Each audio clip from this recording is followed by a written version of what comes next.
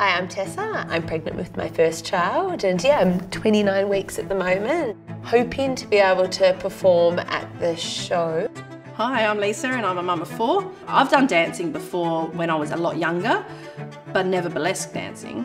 I really felt I needed to effectively hide away from the world. And one thing that's also got me through one of the more trying times in my life was dancing. If I can do it, others can do it. I'm 64, but it actually doesn't matter about age because you're just having fun. If I couldn't dance again, I'd struggle. It's just changed my life in a whole different way. I'm kind of overwhelmed at the moment. Everyone looks a bit stressed. This is pretty much my worst nightmare. What if I can't do it? I'm not going to get on stage and stuff it up. If I don't know that routine, I won't go on stage.